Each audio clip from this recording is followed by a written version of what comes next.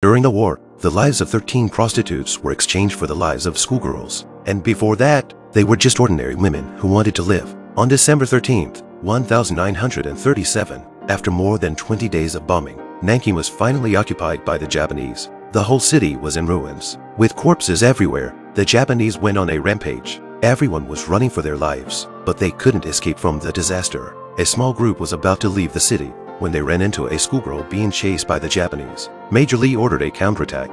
After a fierce battle, they risked their lives to save the schoolgirls. The girls fled back to the church. In Nanking, only this church was temporarily protected from looting under the aegis of foreigners. The priest was killed by a grenade. Apart from the schoolgirls, there was only a priest's assistant and a mortician who had come to see the priest off. At that moment, a group of beautifully dressed women, famous prostitutes in Nanking, forced their way into the church. The students peered at the prostitutes through the windows, curious and disgusted. As soon as they arrived, the prostitutes took over the basement. As if by magic, the dark and damp basement became lively and even filled with scent. At night, Mo finds John. She can't speak English, so she asks him to use his status to get them out of town. But this is a very dangerous thing to do, and even in the face of Mo's temptation, it doesn't agree. The next day, Major Li bursts into the basement with a seriously injured teammate. The prostitutes were shocked and then taunted soldiers for hiding, but Major Li paid no attention. He tended to his teammates' wounds and entrusted him to them before leaving. He said he just wanted him to end up in a warm place.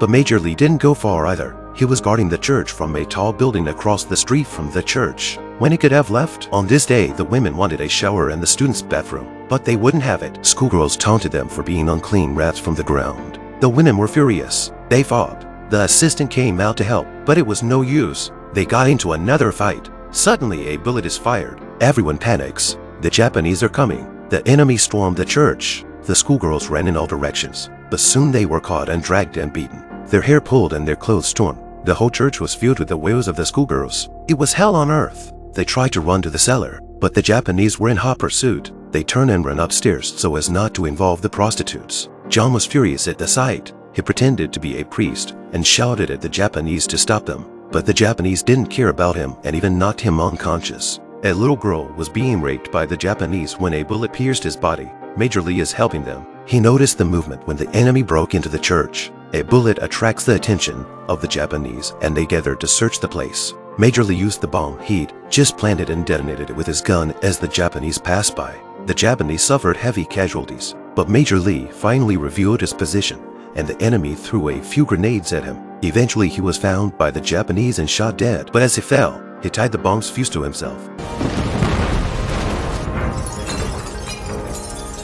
Thus the remaining people in the church survived. The prostitutes also apologized to the schoolgirls and thanked them for distracting the Japanese. 2 days later, Mo suddenly realized that 2 of the prostitutes had disappeared. She learned that they had gone back to the brothel to get their lewd strings. A prostitute named Do fell in love with Major Li's teammate, but he was about to die. Do wanted him to hear her play the lute before he died, so she sneaked back to the brothel with another prostitute, Lan. They managed to get the peepaw strings, but on their way back, they ran into Japanese soldiers. Lan was shot to the ground and Do jumped into the river, but the pursuing Japanese also jumped into the river. Do was tied to a chair and game raped. She struggled desperately, but finally angered the Japanese and was stabbed to death. John, who came out to look for them, saw their bodies and couldn't bear to tell the truth. He lied and said they were hit by a grenade. Everyone knew what happened, but sometimes people lie to themselves so that they can live better. No sooner had everyone recovered from their grief than they received another piece of bad news. The Japanese had taken over and sealed off the church and forced the schoolgirls to attend a celebration banquet. On the surface, they invited the students to sing, but everyone knew they wanted to rape the girls. Unwilling to be humiliated, the students climbed up to the rooftop of the church that night, holding hands and planning to jump to their deaths. But then Mo stepped forward. She told the students she would go for them. The prostitutes will go to the Japanese celebration banquet in the place of students, but they all know that they can't come back again. Upon hearing that Mo is going to the banquet in place of the students, the other prostitutes offer to go for the students as well. Students finally put aside their prejudices and bring them their new uniforms.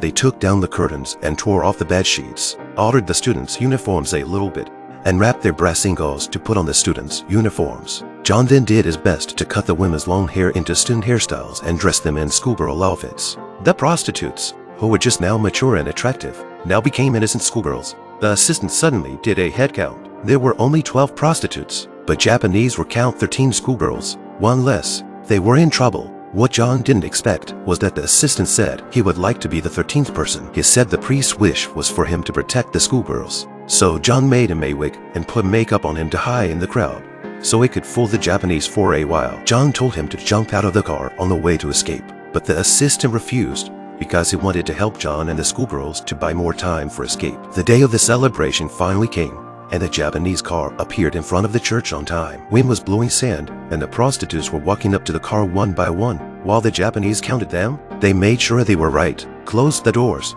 and the car was on its way. John didn't have time to grieve. He ran back to the church as soon as the Japanese were gone. In this period, John repaired the truck in the churchyard. He had all the students lie down in the wagon, then covered it with wooden supports, and finally piled empty crates and wine on top.